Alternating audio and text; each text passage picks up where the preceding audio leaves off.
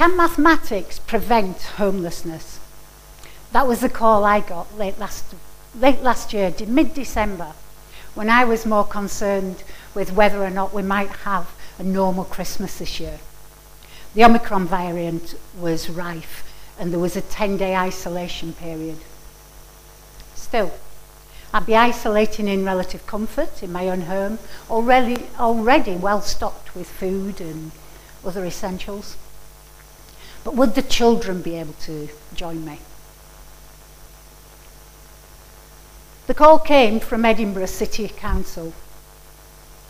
Can maths prevent homelessness? Mathematics to me is well disciplined. It's a subject for rules and structure applied to well-structured, disciplined problems, okay, often challenging. Problems like my introduction to virtual study groups in July 2020 when UK first went into lockdown. Estimating the probability of collisions in low Earth orbit satellites. A virtual study group discussing space. Still, a perfect structured example. Applied mathematics, mechanics, probabilistic modelling, statistics, and advanced computer programming. That triage, the trinity of mathematics capabilities. That and the ability to communicate, of course, to interpret our findings in a realistic world manner, write a report.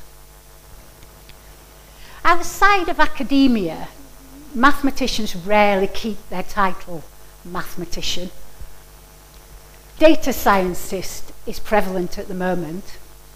And if you look at most data scientist advertisements, you'll see this typical range of abilities. Data science incorporates the maths, the stats, the computing, computer science, data processing, machine learning. No one person, of course, is expert in all of these. Another huge element is the domain knowledge, the expert knowledge. That doesn't necessarily, or usually, come from the mathematicians. Like me, you might be surprised to find that there's no single definition of homelessness. The charity Shelter has approximately 20-point definition, 20 different categories of people or individuals involved in their definition of homelessness. No surprise perhaps that the local authority definition is not quite so broad, but all agree it goes much further than just the people who we see on our streets. It includes those who are in temporary or unsuitable accommodation, those with imminent threat of eviction, or families that can't be in the single location, who are spread in different centres of housing.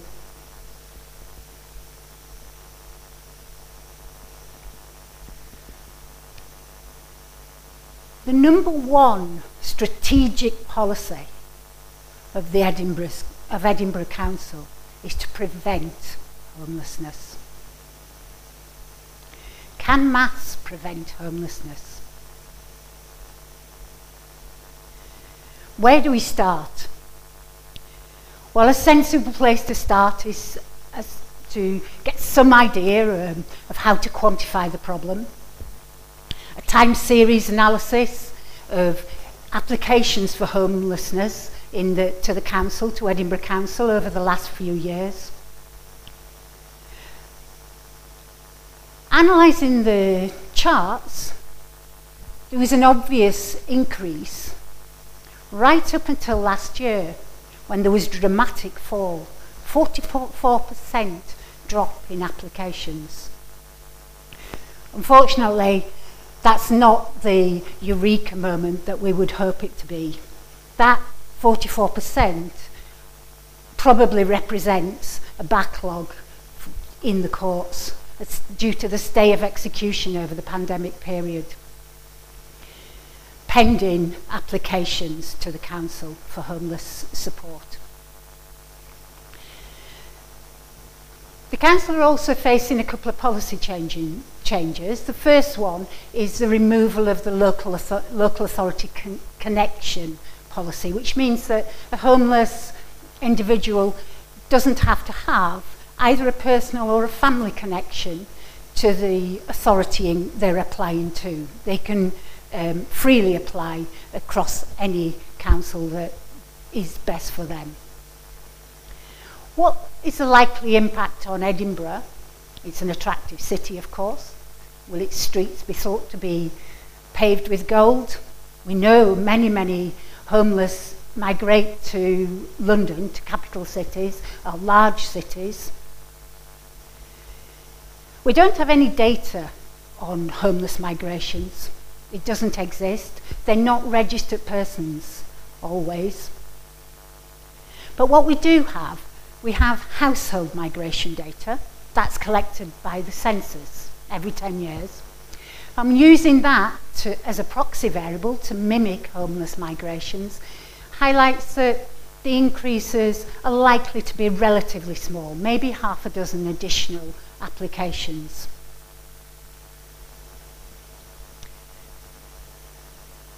A more substantial change in policy is predicted, and that's the policy which is called the duty of prevention.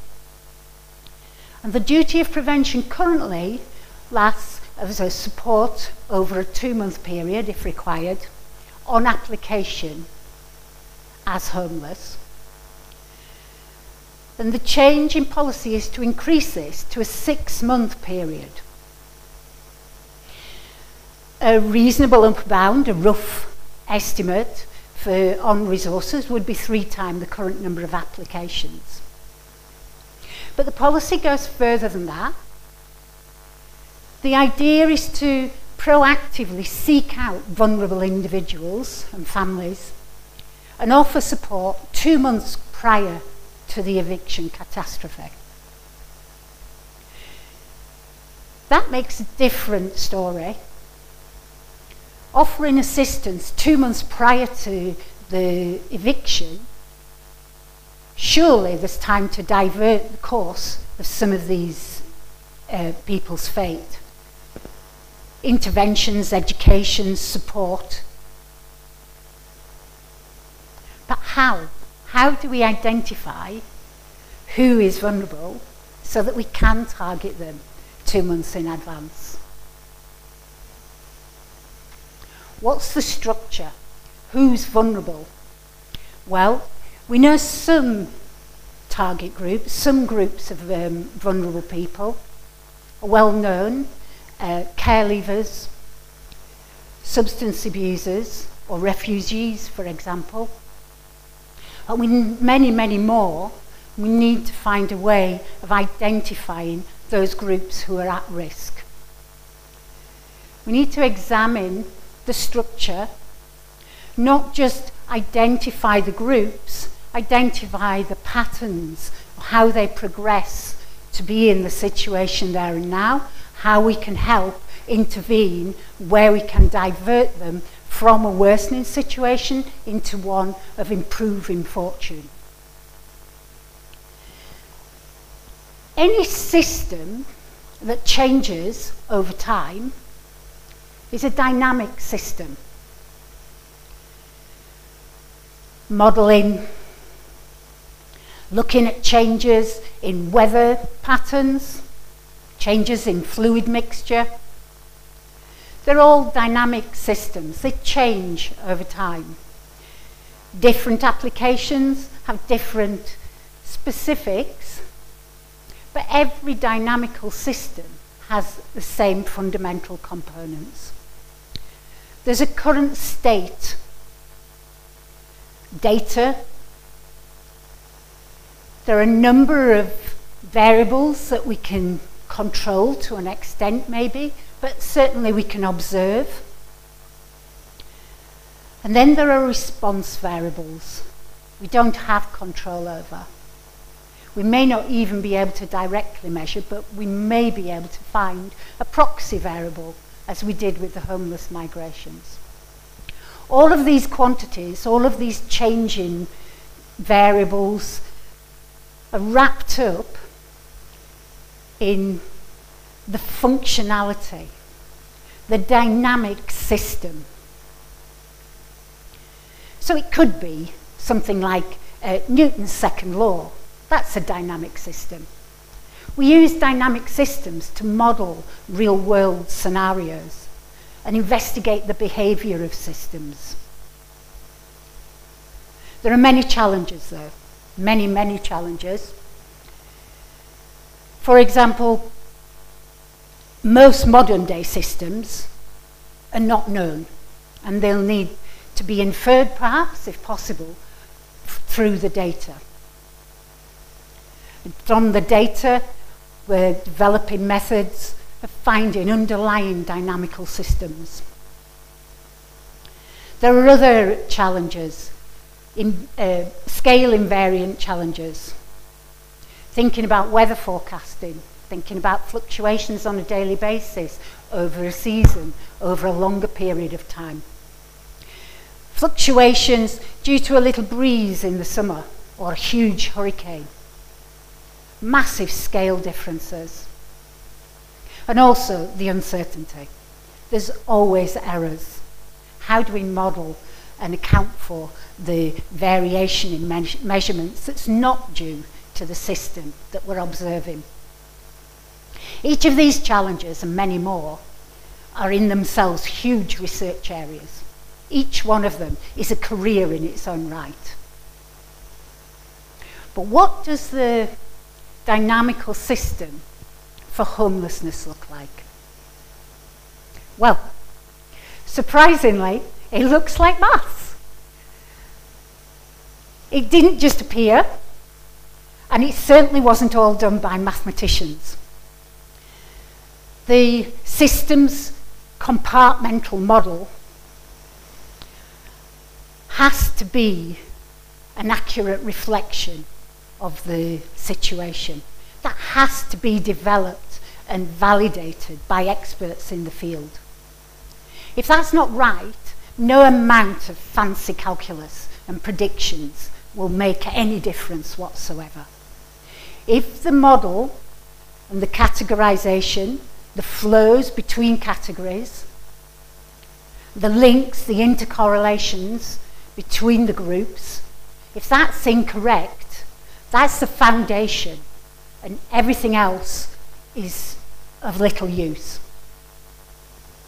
So that takes time. It may not be exactly the right model as yet. It may need greater granularity. We might have to hone down, resub the categories, find other divisions, make sure we incorporate all the paths. But for the moment, we can accept it as a reasonable working model.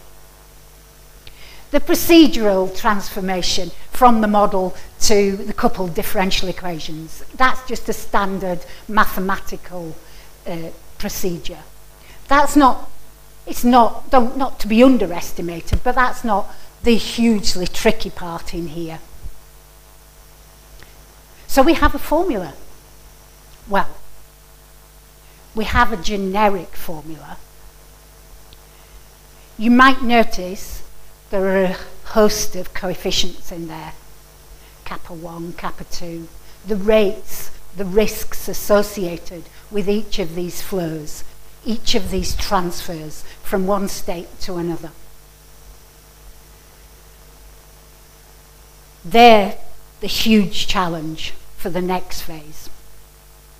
So I suppose we could say, at phase 1, we have an achievement, we have a model, which we do believe will work.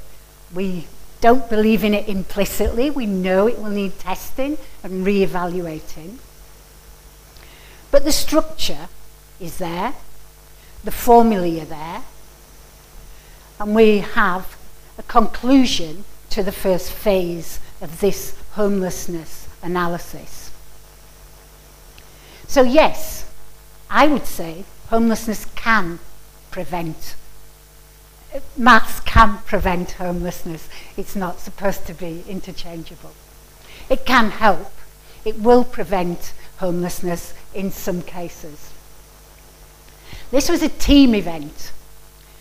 Noticeably, it was a team between mathematicians and experts. People, experts in the area with the right domain knowledge to tackle the problem. We'll be forming a new team. The project's going to continue in Huddersfield. Over the summer, the new team and our interns will work on the next phase. We'll scrutinise the data, scrutinise the literature, and parameterise the model. We'll get a stage, or hopefully, where we can practice the model on real data. We can check its accuracy, we can re-parameterise, and so on. It's an iterative process. The data is freely available. You could be involved. You could do an analysis, find an innovative way to reconsider the problem, do the research. The 21st century is going to have many challenges. They can all be solved with mathematics. The team or teams require new generations of enthusiastic, creative individuals. Those individuals could be you.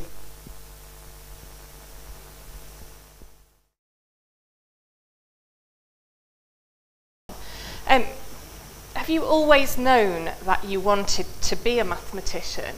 How did you get to this point? Well, that's a very good question. I suppose going back far enough, no. I was always intent on being a story writer. Either that or a monkey keeper. Or maybe I did have a romantic notion that I'd run away with the circus and become a trapeze artist. I always enjoyed maths though. I always enjoyed the challenge, working out problems.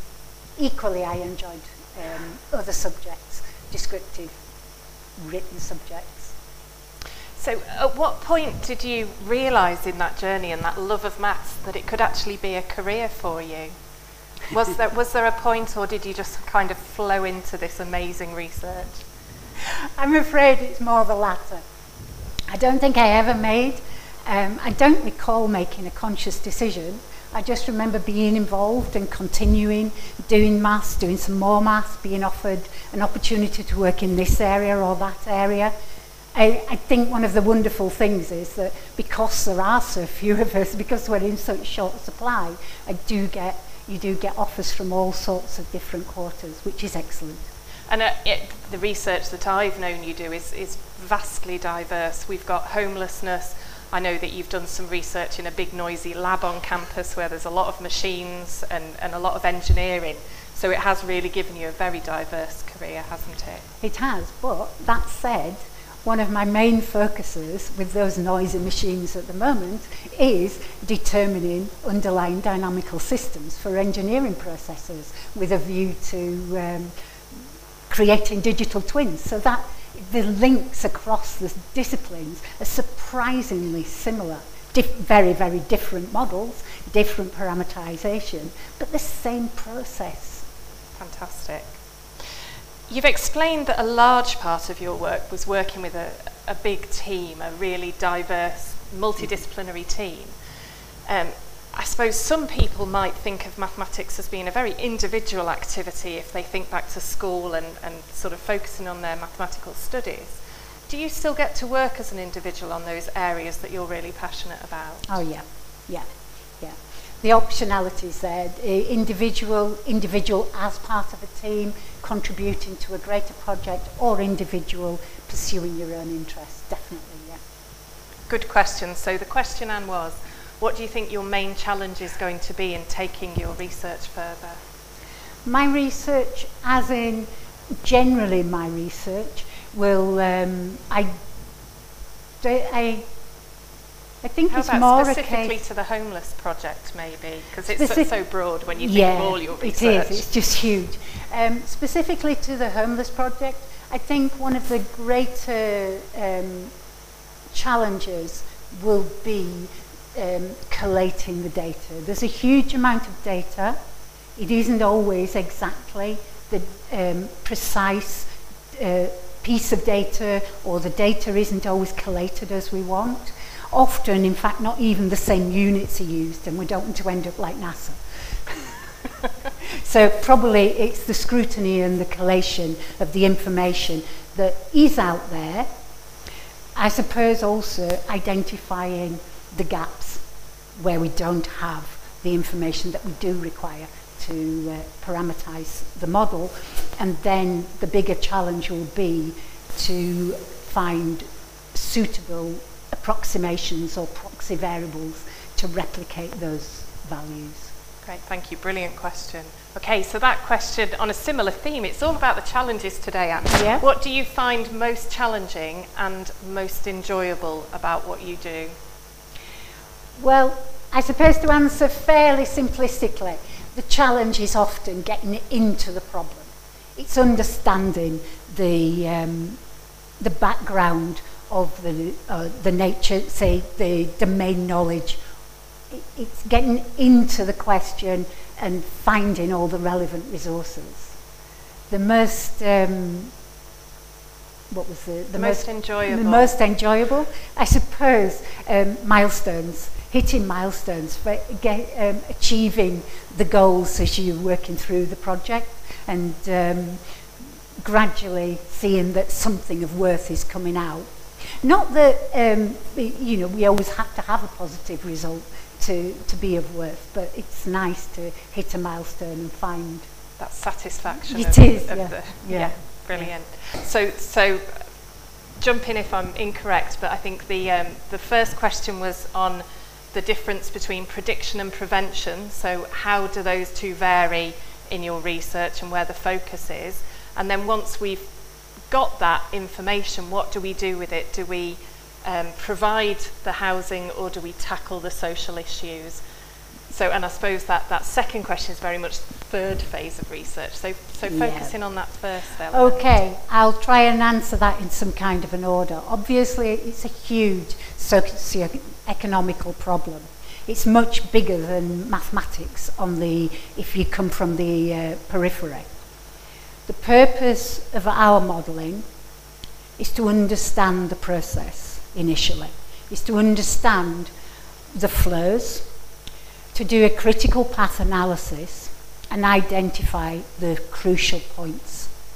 If we can find crucial points where a trajectory is either diverted to the better or deteriorates, then we can spend energy and money in education, in intervention programs at those crucial points. So that way, the two, prevention, predict, we would have some means of predicting. Predicting numbers is, we could do that with the time series analysis, as I discussed when I first came into the analysis.